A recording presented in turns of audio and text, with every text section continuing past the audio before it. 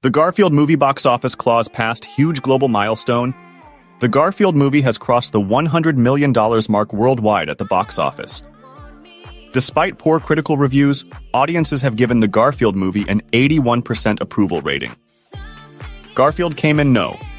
2 at the box office behind Furiosa, but has already recouped its budget and is on track to profit. Though it released to theaters recently, the Garfield movie has been subject of discussion for many months due to controversy surrounding Chris Pratt's character voice as the titular lasagna-loving cat. Pratt's voice was compared to his Mario voice in the Super Mario Bros. Movie, which sounds startlingly similar despite the two having different roles. The Garfield movie has made its way past a big box office milestone. This achievement comes in the form of the fact that the Garfield movie has now made $100 million worldwide at the box office.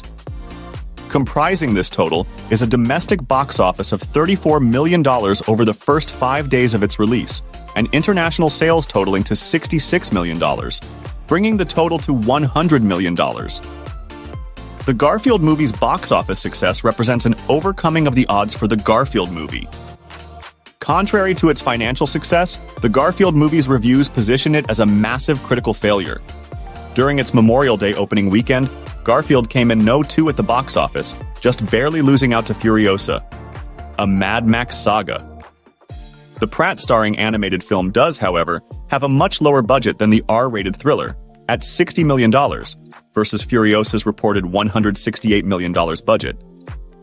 This makes it such that the Garfield movie has already recouped its budget and is nearly guaranteed to profit.